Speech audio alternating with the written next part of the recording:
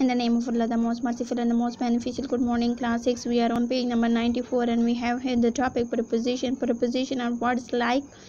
Preposition जो है words होती हैं जैसे कि at, over, by, down, back, up, from, with.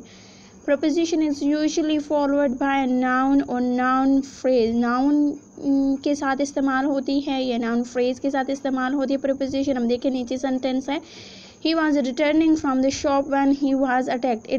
इसमें जो है वो from जो है वो preposition form जो है वो यूज़ की गई है. अब यहाँ पर देखें prepositions are often used in the idiomatic phrase. idiomatic phrase में जो है वो इस्तेमाल की जाती है. अब इसमें नीचे जो आपके पास दो sentences हैं इसमें आपने पॉइंट आउट करनी है कि कौन सी जो है वो preposition इस्तेमाल की गई है. She is feeling under the weather today.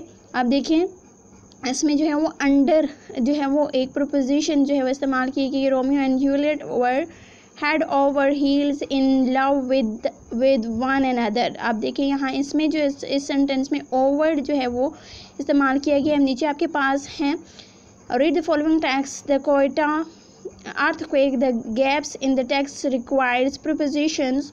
Choose a preposition from the following. Of, from, with, for. अब आपने नीचे जो टेक्स्ट है द कोयटा अर्थक्वेक इसको रीड आउट करना है और वहाँ पे जो गैप गिवन है उसमें आपने ये प्रीपोजिशन यूज़ करनी है. Be careful about this.